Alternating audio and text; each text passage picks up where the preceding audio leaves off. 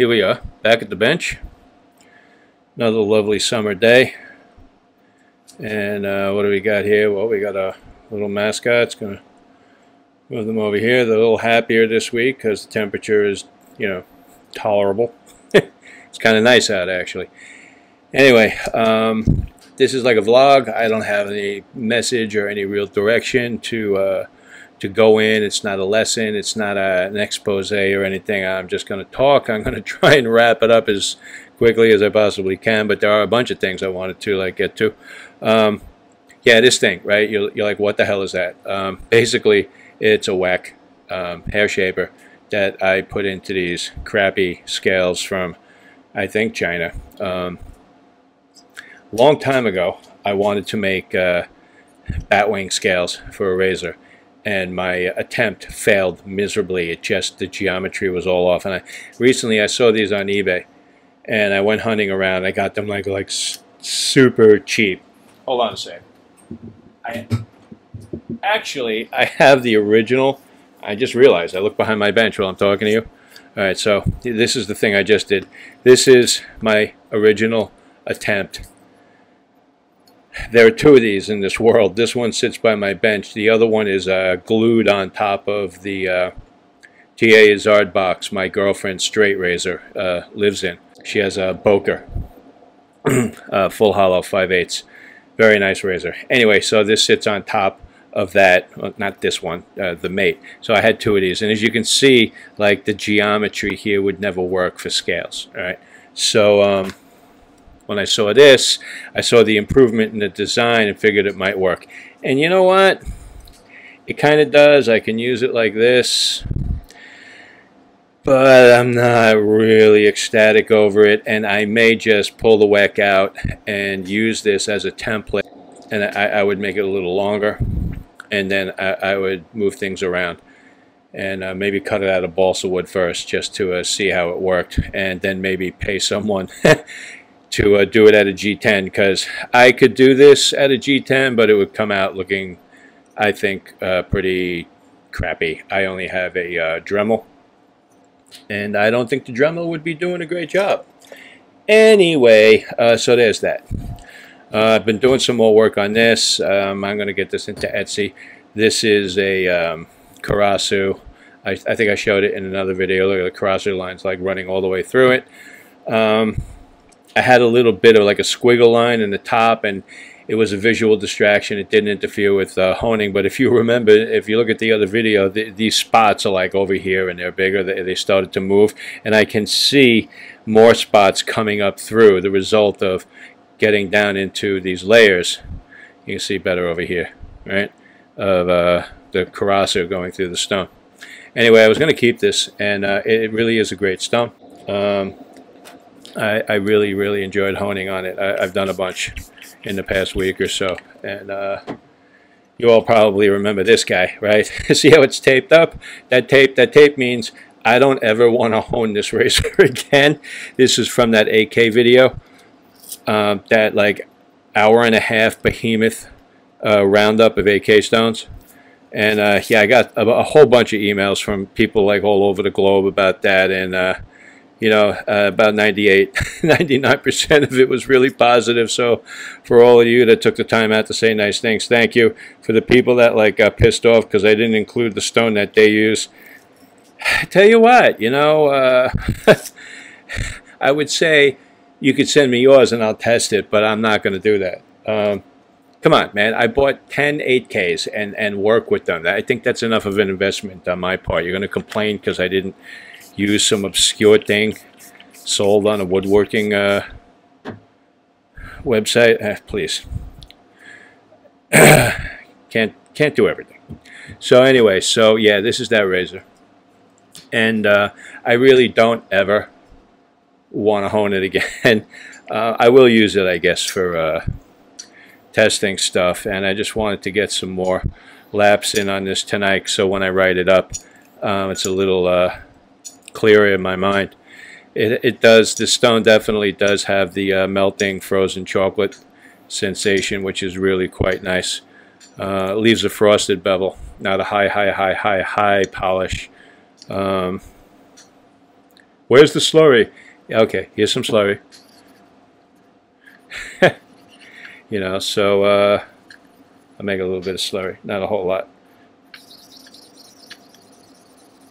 That should be good.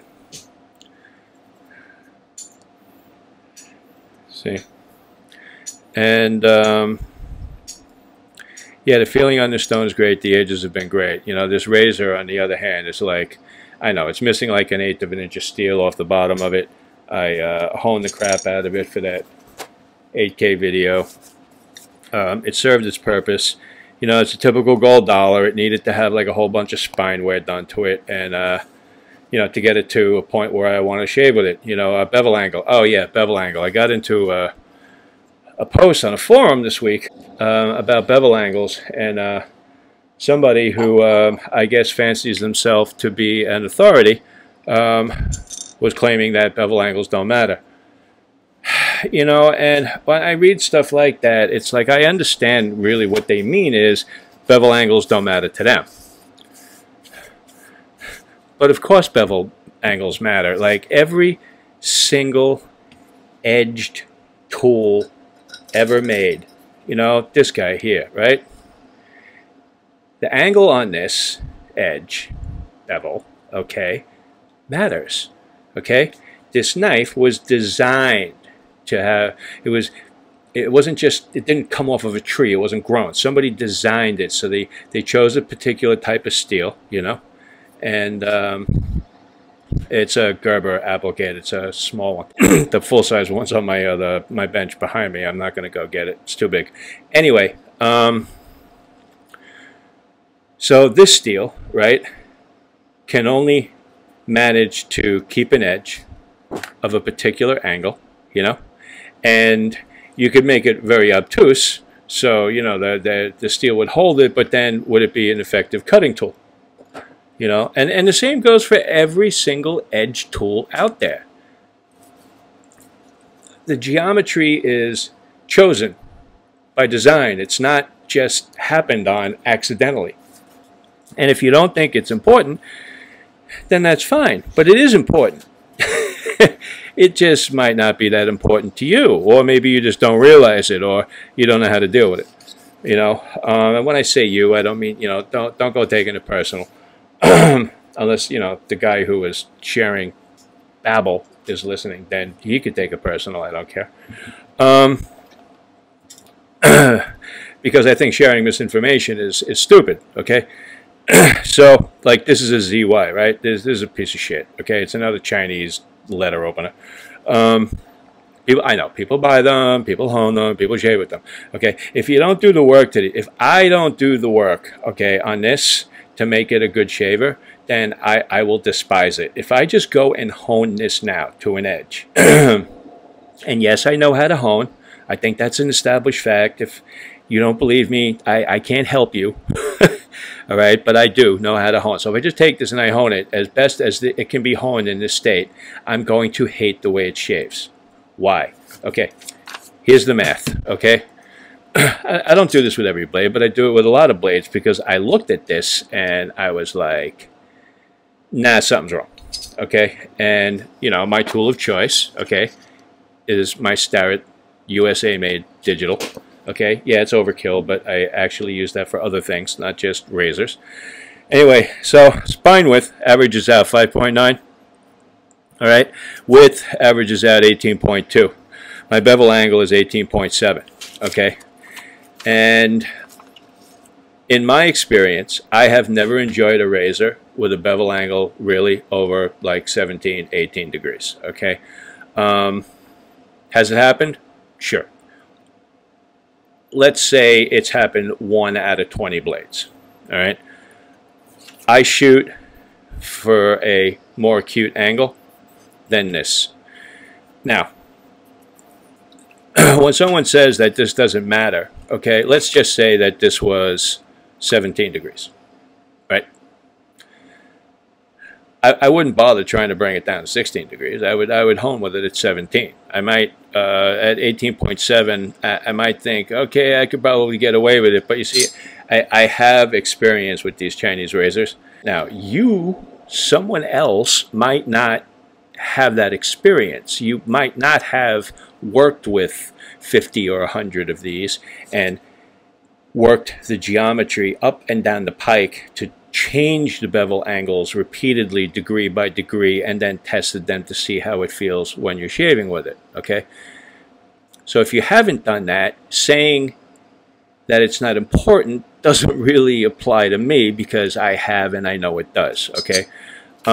More importantly than this, okay, is a dimension that you don't see here. You don't see it here either, all right? And that is the width going along the bevel. Now you see that line, okay? From here to here, okay, the grind gets increasingly thicker, noticeably so, okay? So, like 30% thicker. So I know that if I do put this down to try and make a good shaver out of it, the first thing I'm going to wind up doing is taping the edge and honing the snot out of the spine, dropping off enough metal. The math is easy to figure out. So all you do is you figure out, okay, I got to go from 5.9 to, just for the sake of argument, I want to go to 5 millimeters.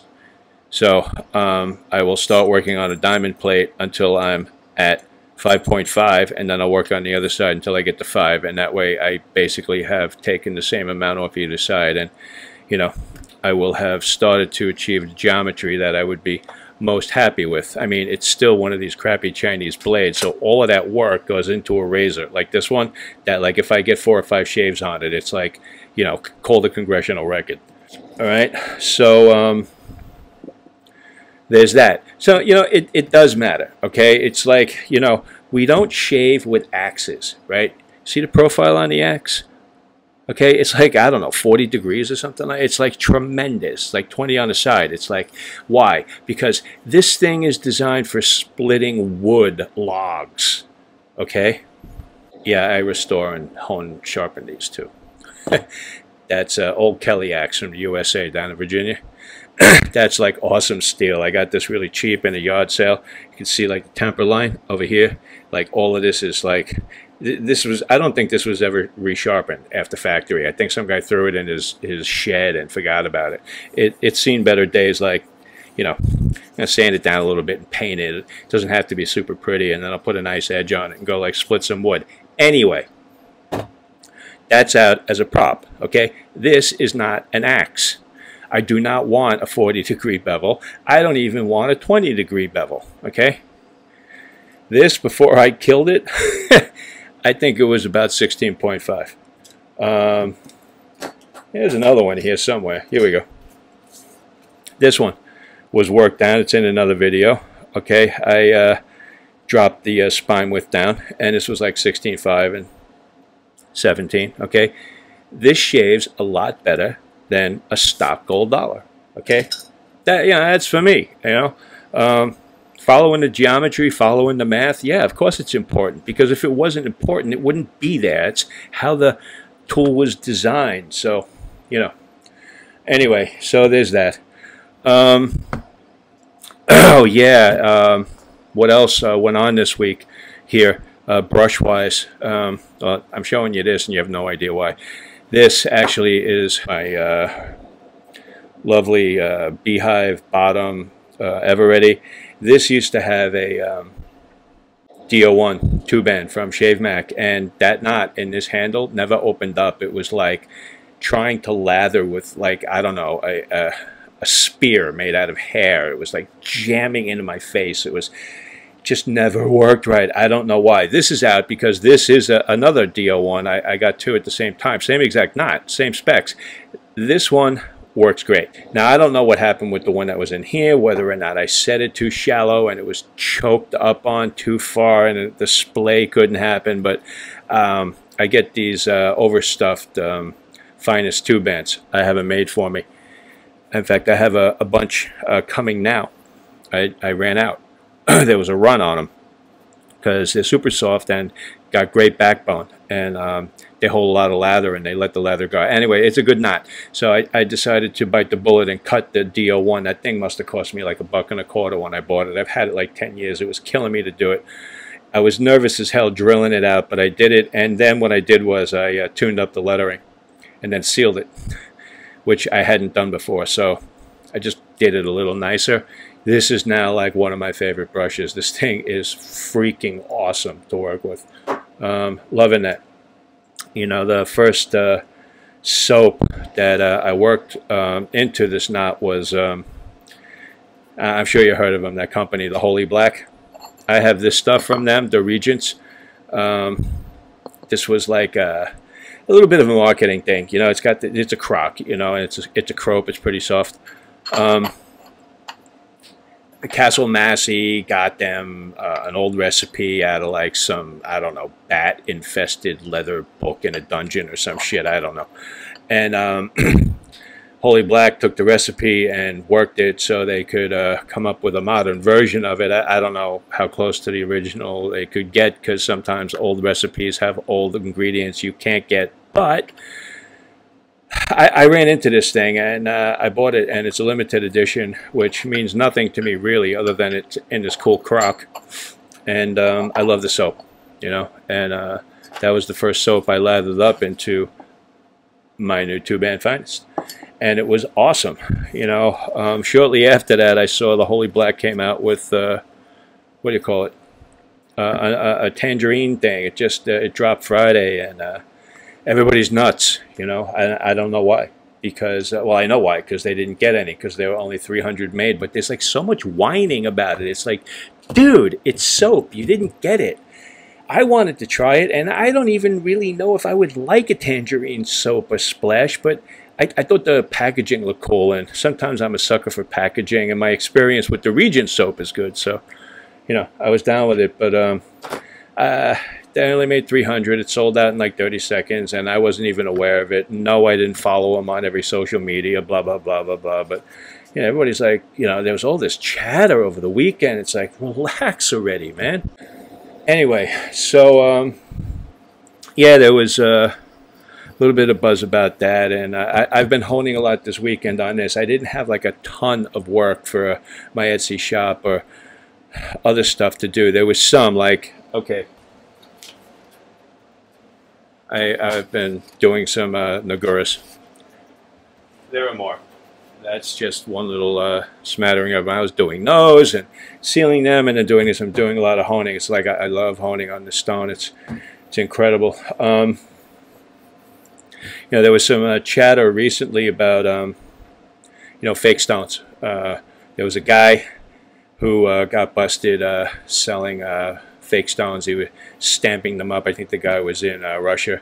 I mentioned it in another video. He got caught, called out, whatever. I mean, people are going to go back to him because, you know, people seem to forgive that or ignore it, and they don't want to admit that the stone they bought could possibly be a counterfeit.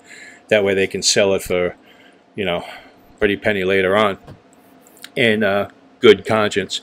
Anyway, so you had that, but then there was this other thing I forgot to mention, you know, and it had to do with Eschers. You know, there's this guy who's been on the internet for a long time with honing, and he's helped a lot of people hone, and he was very active on forums and stuff. And then something like weird went down. Like someone was saying that they bought an Escher from him, and that it had a photocopied label. I looked at photos of it, and I have to agree that the photos of that stone did not look straight. I don't know what else went down. It just got called out on eBay. Guy left a negative comment, and the guy's response was completely unintelligible. It was like, "You sold me a rock with a photocopied label," and the response was, "My favorite color is corn." I mean, it was literally that out of whack. Anyway, so you know, I just started. I started pulling my Escher out. This is my last Escher. Well, it's actually one of them. I got rid of a lot of them. I hardly ever use them. They're great stones, you know. But you know, if you're buying a stone for a lot of coin, You really got to know what you're doing. You got to learn to trust people on the internet. And sometimes, you know, just because someone's been selling things for a long time, that doesn't mean that they're not going to jack you. Apparently, that's the way life is. The stones like this, these Eschers, I see them from time to time with no label on the stone, only on the box. And I don't know what that's about, and I don't know if it's legit. Now, some people will say it is legit, but I see a hole in the matrix here where if I was going to be unscrupulous, I could buy a box with a good stone, pull the stone, put a fake stone in the box. I mean, who needs the box, right? Oh, you'll notice that this box actually has a label inside. If you look closely, there are 2 labels. I don't know if you can pick up on that. I don't know why there are 2 labels, but, you know, this is as legit as it comes. This thing is from, like, I don't know, pre-1905 or something. I'm actually going to move this out, too, because I never use it. I hone on it. It is my favorite blue-green. I wanted it forever. I found it. I used it a long time, a very long time. But I just wanted to touch base on this thing with the Escher labels. It's like I went back to that guy's account, and I don't see that comment anymore in his comment history. So something went down. He must have went after the guy that left it and made him remove it, or something. Okay, but I did see that, and I did see the photos of what looked like to be a jacked up label to me. So you know, don't be afraid to like call people on stuff. If something doesn't look right, call them on it. Ask them. Don't just throw your money at them because like you think they're God. Okay, this setup happens to be impeccable though. Original. I guess they were like a handler for Escher, and this guy on the back, Crosby, over on Fulton Street, it seemed to have gone out of business around 1905. So this has got some age on it. Matching slurry stone, real nice Escher. People like the blue, the yellow greens. I like the blue greens. This to me handles a lot better, feels a lot better. It's harder. I get better edges with these. I think the yellow greens are great for barbers because they were faster. I do not think they were finer. I understand that the lighter colored particles floated up, so they were finer, you know, in the way the mud sediments separated out. The finer stuff floated to the top, but I also believe that diagenesis is very powerful, and I believe that the darker sediment at the bottom underwent more pressure and heat, and I believe that that created a stone that's better for me for honing. A lot of J-nets like that, you know, deeper strata, deep stratum, you'll see that. Just because it started out with coarser particles doesn't mean it ended up that way. Particle size is not the entirety of the story, but it's a good start for understanding. Anyway, I just wanted to touch base on the fake Escher thing, you know. Anyway, you know, and stamps in general. I mean, you know, there's this whole thing with stamps, and okay, so you see the Maruichi, right? And you see this is Maruichi too. These are like stupid real. People long ago, like when dinosaurs roamed the earth. No, when I first started, were telling stories about the Maruichi stamp, and little by slowly, that story is becoming like an onion skin. Layers are coming off. I don't have an absolute story, but what I did get is some people who are very knowledgeable tell me that Maruichi stones are not always Nakayama by default. Okay, and this stamp is really not in any way synonymous with Maruka or indicative of a similar quality level. Okay, that's what I've been told. Now, when somebody comes up with a written document to prove otherwise, fine. Until then, basically my take on stamps is that most of it is bullshit. You know, there are people who will tell you that all of these stamps are like super. These are marketing tools. Okay, that's all this stuff is, right? It's marketing tools. All right. You know, a Camisari razor, it's a size, not a quality level. The fact that this is a super select grade, whatever. Super select, it means nothing. These were marketing tools for them. They're not like Hanko, like you would sign a document with, which, you know, like a Hanko stamp that you would use to sign like your mortgage. These stamps are not on that level, okay? They may be important to the manufacturers because it indicates that it's their goods and they're very proud of their product, okay? But to you and to me and to us as a user, these stamps are simply marketing tools, okay? You can find 50 stones with that have the stamp over here on the side that says high quality, or Jun Shohanyama, you know. It won't even be from Nagayama. It won't even be from Shobodani. It'll just be a stone. They just throw the terms around. It goes out there, and then that's that. And, you know, and before the time of Iwasaki, there wasn't a whole lot of stamping going on. And those stones before his time, now his time was what, 60s, 50s maybe? Before then, 20s, 30s, 10s, 20s, 30s, 40s, you know, the golden age of these stones. There were no stamps. There was no marketing. There were no fancy boxes with little, like, cute little birds on them and shit like that. And those stones inherently have proven to be more desirable because they came from better sources and better locations and veins that are no longer accessible today.